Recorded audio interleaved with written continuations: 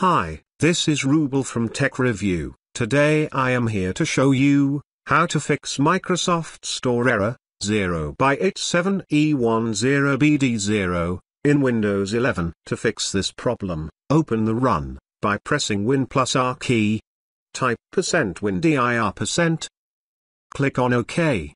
If there is a folder named AU Install Agent, delete it, and recreate a folder by same name. If there is no AU Install Agent folder, we need to create this folder. Right-click on the empty space.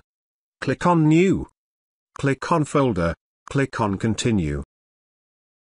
Click on Yes. Rename the newly created folder by AU Install Agent. Click on Empty Space, and click on Yes.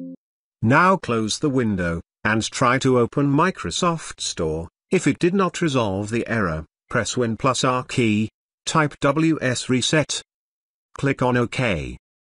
After finishing the processes, hope your problem is solved. Thanks for watching this video. Hope you like this. Please do subscribe to my channel. Also give a like please. Take care.